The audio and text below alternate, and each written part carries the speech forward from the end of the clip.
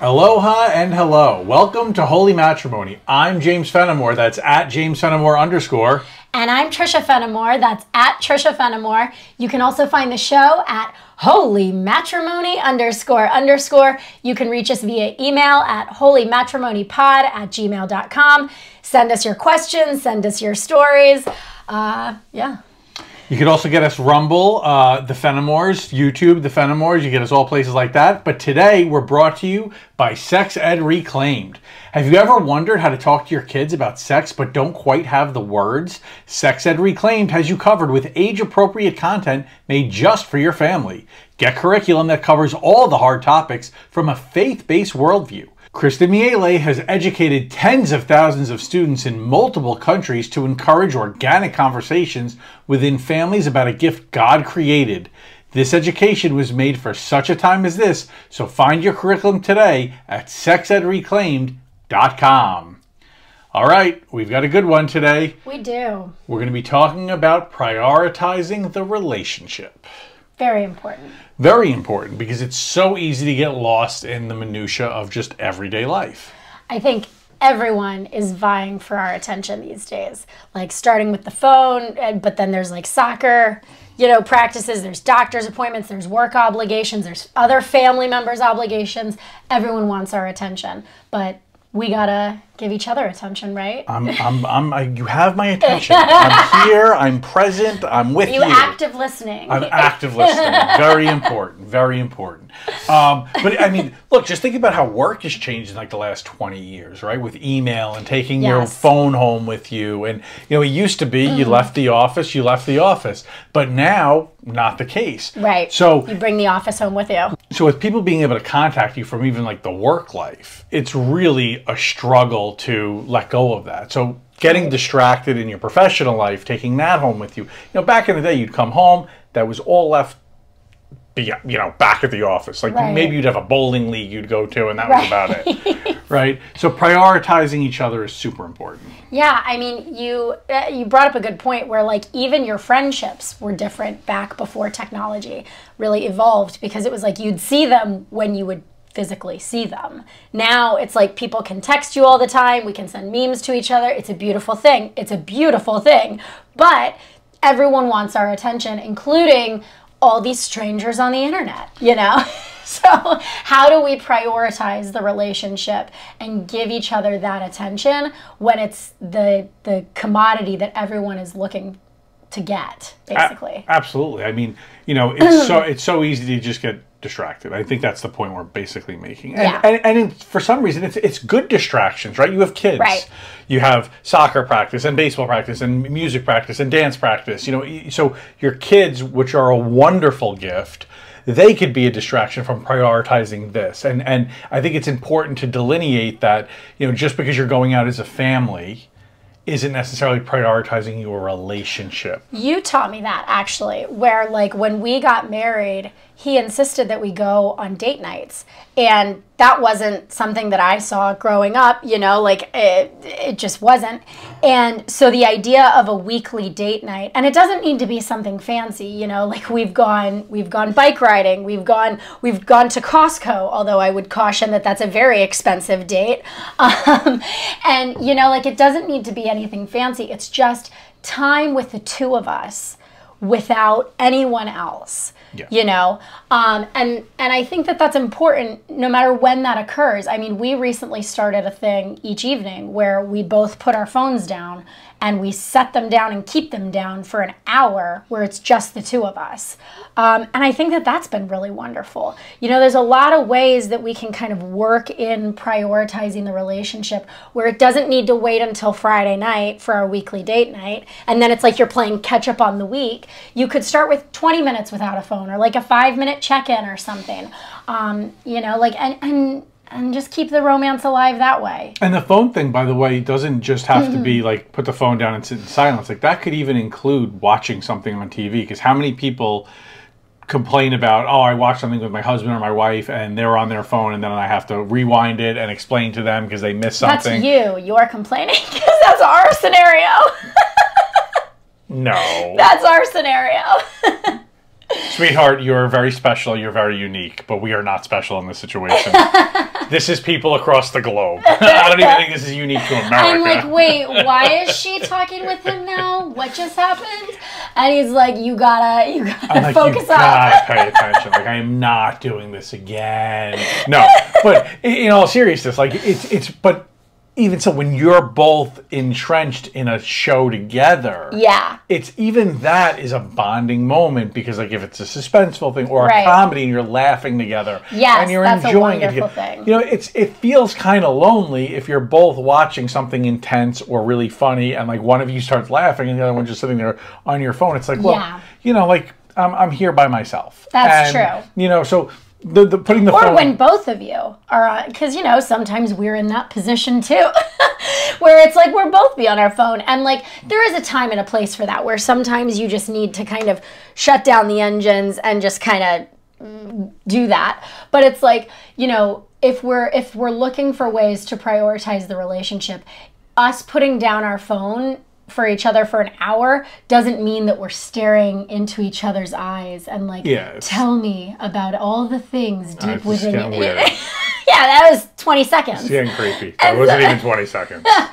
And so it's like, you know, we can get creative with it. Yeah. So it's we're not basically recommending like, you know, some super like exercise. It's just basically put the phone down and enjoy being present with your husband or your wife. I would also say like doing little sweet things. Maybe like we all have those things that we used to do when we were dating. Like I recently did this, and I'll confess I hadn't done this for a while. Where it was like when we were dating, I would get like little funny greeting cards and like leave little notes all the time, like all the time. And as the years went on and as more people populated our home and more people needed, you know, me as a mom and stuff like that, it's like that kind of took a back seat. And that's okay. That wasn't, you know, where our relationship was at that point.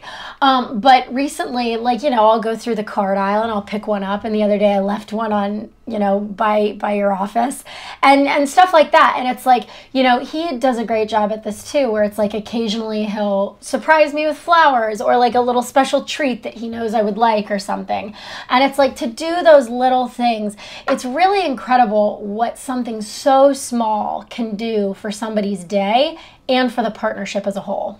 Yeah, it just lets you know, like you're thinking about them, right? Like, you know, I'm not just even in that minutia that we talked about in the beginning of the everyday at my job or just running errands or just doing what you normally do, seeing a little candy that I know you like or seeing something, a flower that I know you love. And, you know, because it's not, a lot of times I get you flowers, it's not just like, oh, I have to go get you flowers. First of all, reframe that right off the bat. You know, that's an old coach trick. Like, I don't have to get you flowers. I get to get you flowers. You do get to get me flowers. Yeah, that's right. What a privilege it is. You are welcome. Thank you. Thank you. You are welcome. I am so blessed. So blessed. And I am reminded of it regularly. No, I am kidding. I am very blessed. But no, it is true. I get to get you flowers, and it is fun. It is a privilege. But in this instance, it's not only that I know the flowers you like, or I see a flower that I think you'll like, and I'll walk by, I'm like, you know what? She would really like that. I'm gonna grab her those flowers. Not just, oh, let me just grab her flowers. It's been a while. It's more like, you know what? I think those will brighten her day. Like those specific flowers. And that's fun for me. Yeah. Well, I was just gonna say, I think it's also so important to model this to kids. Yeah. You know, because like what I said in the beginning, where it's like, all right, I didn't see a weekly date night growing up. So when you came at me with the idea, I was like, wait, what? Like, what? And so now our kids will be raised seeing a weekly date night. You know, they'll be raised seeing a mom and dad who kiss in the kitchen sometime. Nothing crazy, but you know, like... Not anymore. Maybe when the kids are away. All right, take it easy. This is monetized, hopefully. And so anyway, I think it's important to model that for kids, is to show them what prioritizing the relationship looks like on a weekly basis, on a daily basis, on a tiny little, like out of the blue little back rub when I'm emptying the dishwasher or you're emptying the dishwasher, you know, just helping each other out and being there. And to your original point, it doesn't need to be a big thing. Like, Right. you know, if you're on a budget, or even if you're not on a budget, like, we don't need to be breaking the bank every No. Friday or Saturday I used night. to write you notes on Post-it notes. But you know, I'm talking like, about the date night aspect yeah. of things. So, like, I know a few weeks don't ago. go to Costco. That is going to break the bank. Don't do Costco. Avoid that.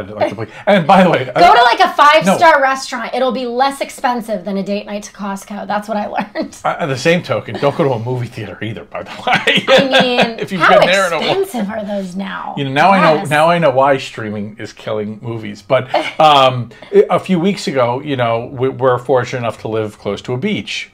We just grabbed a few sandwiches, grabbed some chairs, and just sat on the beach and had sandwiches, and just had like a lovely evening on the beach, and it was awesome. And it was like, because again, as parents with young kids, when was the last time we sat on the beach and relaxed?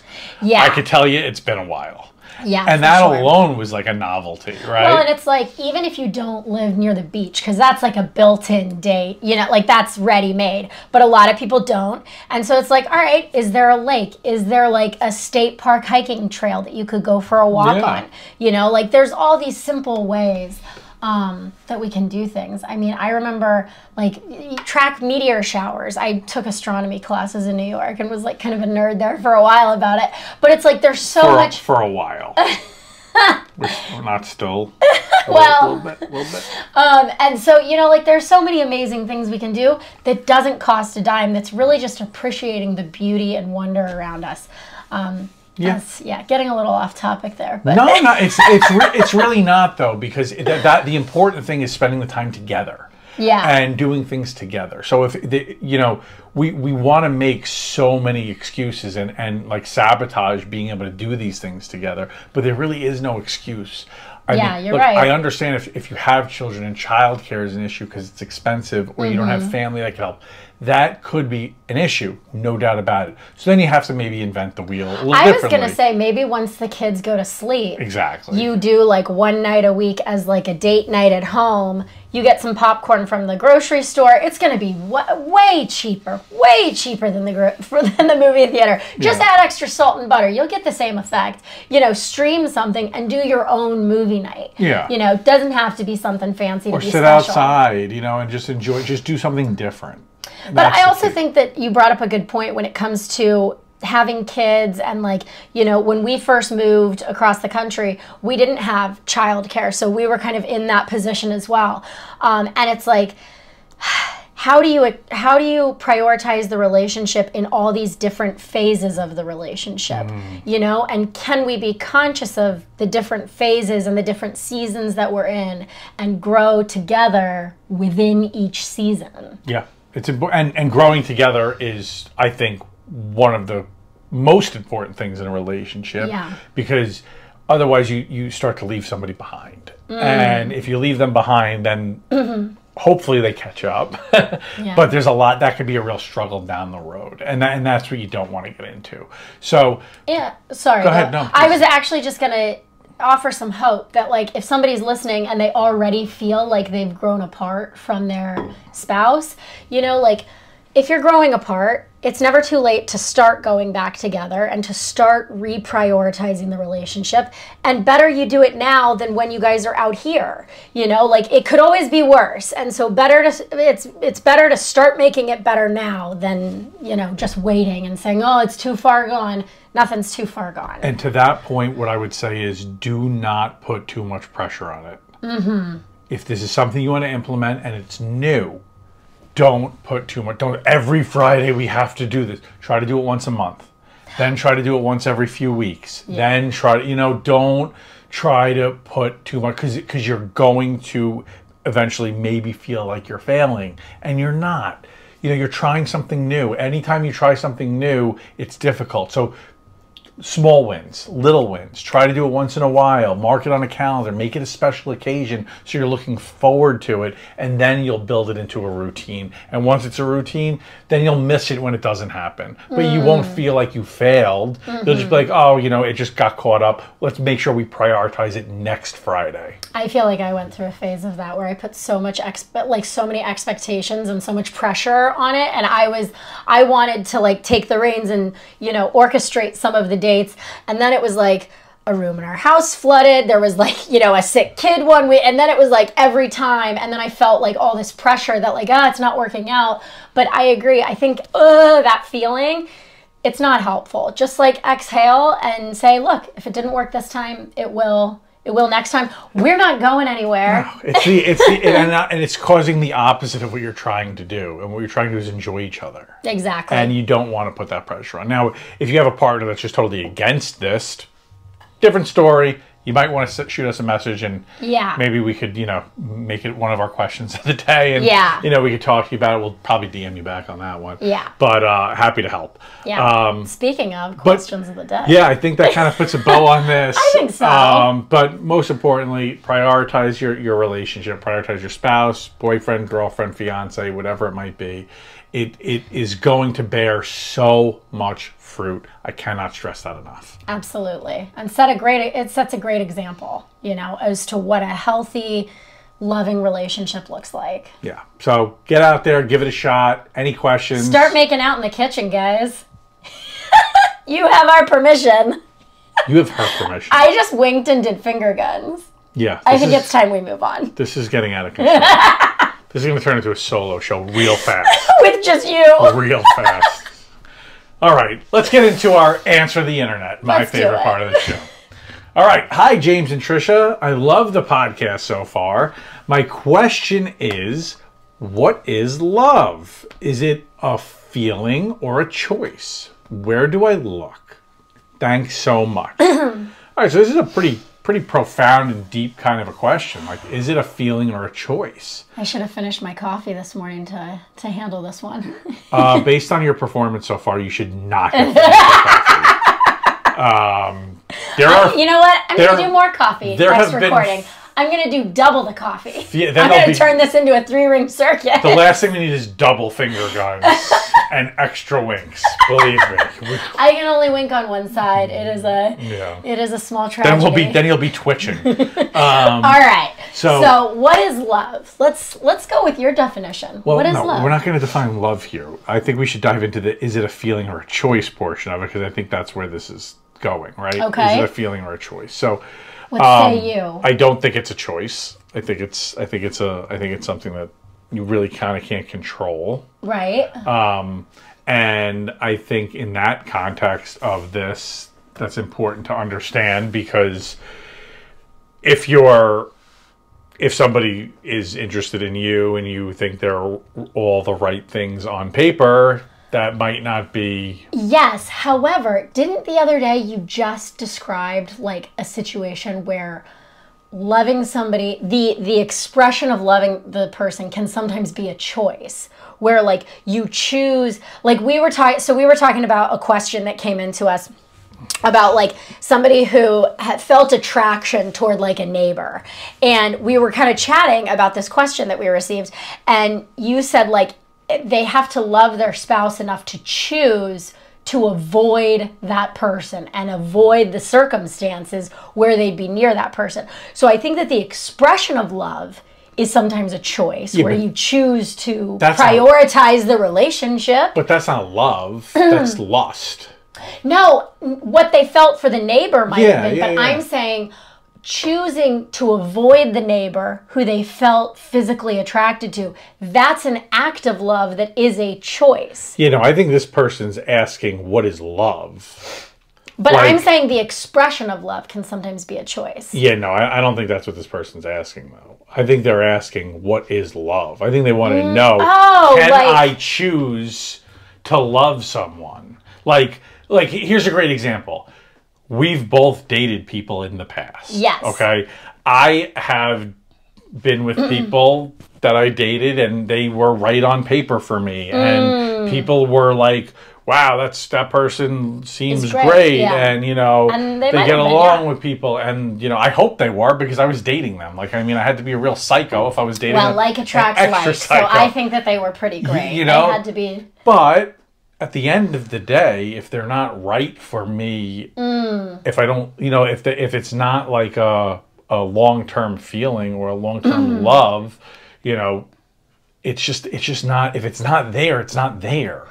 So I would say in my dating experience, don't know if you guys know this about me. I'm a pretty high-strung person. I get a little neurotic and a little anxious. I wish we had like a news flash banner. Breaking news. Breaking news. Trisha, not a calm person. Sometimes I'm laid back. That's the closest I can get. But anyway, that's neither here nor there. What I'm trying to say is dating was often an unenjoyable experience for me because I would overthink so much. And finally, actually, incidentally, a few weeks before I met my husband here, I said a prayer and I said, you know what, God, like, I'm just going to follow the chemistry. I'm going to follow, like, and it wasn't like to follow lust, although like the physical attraction should play a role. But it's like, there was something else. And when we matched on the dating app that we met on, and we started kind of like having this banter that you see here, it was chemistry. Like I could just tell, like the way there was just an ease to it, right? And I was able to feel like I could be myself without even trying, you know, like, whereas before it kind of felt like sometimes I would like, okay, I want to order the right thing. I want to say the right thing. And with you, there was just like an ease where without any sort of precursor, I just could be myself and be a little more relaxed. That's great. I don't want to deter people that are nervous on a date. So it just... No, I was definitely nervous. Yeah. I was a head case. Don't get that wrong. This was nervous, but like in here there was a calm. I think it differs for every person, maybe. That's it. I think this feeling will manifest differently for each person. I think there needs to be some intellectual honesty amongst you, knowing you'll know when you love someone. And you'll know, like, I need to be with this person. I think for me, my big thing was, like, there were things I wasn't willing to, like, change. And I don't mean change about myself, like my personality or whatever. Like, just, like, sacrifices I was willing to make, or things I was, like, firm on in the past, whether it was, you know, some of it was stupid. Like, I don't want to, you know, go here for dinner or try this or go, but like when I met you, it was like I didn't even think about that. Like these are things that no longer are even a thought. It's like, okay, let's go. Okay, let's do it. You know, it's like all of a sudden these things that I like would like stand on ceremony because like this is who I am as a person, this is who I am as a man, whatever. All of a sudden go out the window. It's just like, okay, let's go, let's do it. There's a willingness to be flexible, maybe, though not in an attempt to like please them and make them like you, but because you're genuinely inspired to come up higher and try something new 100%. Or break out of your comfort level. 100%. And there was a delay in moving things forward to a degree with other people I had dated. Like there was an inherent delay in taking the next step or thinking about things. As a man, that's interesting with commitment. 100%. And we can talk about that. And we will talk. We were going to talk about that. I was going to say, I really sympathize with the person asking this question because I'm a long-term relationship kind of gal before I met Jimmy here. And I had long-term relationships and I thought that they were love. But now looking back after our relationship, my understanding of love has changed in such a way where I now see that I just thought that that was love. I didn't see it at the time, though I did know that like what I was feeling, this couldn't quite be it because it wasn't as fulfilling and like full as what it could be, you know, or that I thought maybe it could have been. It wasn't until our relationship where I experienced it instead of thinking I was experiencing it. Yeah. And so I would say, if you're not sure if you felt like you were in love before, you probably really haven't been. You just kind of were doing what I was doing, which was like learning along the way, but like not really experiencing it. But the good news is that then when you do experience it one day, it becomes pretty clear when you experience it because it's such a different experience. Yeah. And we had different experiences. Like we grew up differently too. You grew up in like rural Ohio. I grew up in New York where, you know. You were going to New York City clubs at like what age? Young. Like, yeah. People should have been arrested for letting you in clubs. Yeah, like I was he tells me these stories. should we share the story of the movie? That's like, that really encapsulates the difference of growing up. Where we were watching one of those movies, like I don't know, Road Trip or American Pie. Like a teen movie. One of those old nostalgic where there was like a house party. And there was like a DJ. There was hundreds of people around. Like this, 100 like 16-year-old kids. Music pumping, and like the house was packed, and there were kids everywhere being rambunctious. And I looked at the TV and I go, I mean, weren't we just lied to that these parties existed? I mean, nobody has parties like that. And he looks at me and he's like, what are you talking about? And I was like, well, no high school kid attends a party like that. And he was like, I threw parties like that. I threw those parties. And I was like, wait, what? So, yeah, you know, cultural differences is going to be a topic for an upcoming show, anyway, of which we have many. so we had different dating experiences. Yes. Where like in your hometown, like people dated because they were dating to get married. I thought I was going to get married to my junior high boyfriend. Technically elementary school boyfriend. It was very common though that one was unrealistic. Junior high is when it, It was very common where I grew up that people didn't get married till their 30s. So like there were people that were, when they were in their early 20s, they were dating and they knew they were not getting married. For me, it was like growing up, if somebody goes past 25 and they're single, conversations were had around town. So like, ooh. So that being said, there were people that and I got married at what, 30, 31? Just for reference.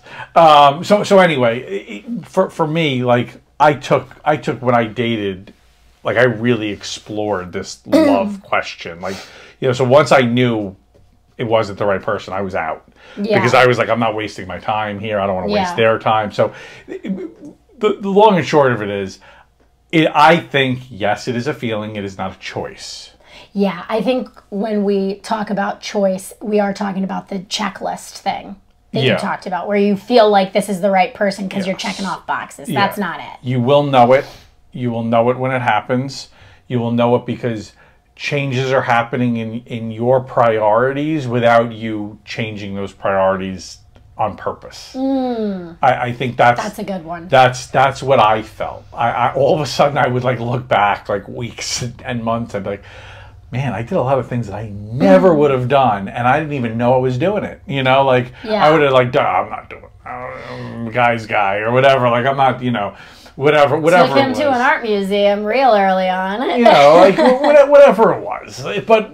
Things like that. Like, I'm not interested. I'm good, thanks. I would also say the last question of where do I look is an interesting one, because I think when we talk about love, for me, how you've loved me over the years has been so close to what I experienced, like reading about love and experiencing through God and the Bible, is like it's respectful, it's patient, it's kind, it's nurturing, it protects. It's honest. All of these litmus tests that are lined out in the Bible of like, what is love? What does it actually look like? Are we receiving that from the partner? Because that's important too. It's not just how we feel, but like, are we being treated with respect? Are we being loved in return? And then, that's probably a much bigger, broader topic that we're probably going to have to cover at some point, because we've all been there, right? Where we felt like we've loved someone and maybe weren't getting that in return. I think when we talk about love, God is love, we should let him define it, right? Amen. He can do it better than us. Though we'll try. I think that's true. So you'll know when you feel it, my friend. And it's going to be one of the greatest feelings you've ever gotten. And we'll be rooting and praying for you in the meantime. If you are a man, you'll get a ring quick, because I did. I promise you that. All right, that's all the time we have. So we'll see you next week. I'm at James Fenimore _. I'm at Trisha Fenimore. You can find the show at Holy Matrimony __. And we'll see you next week.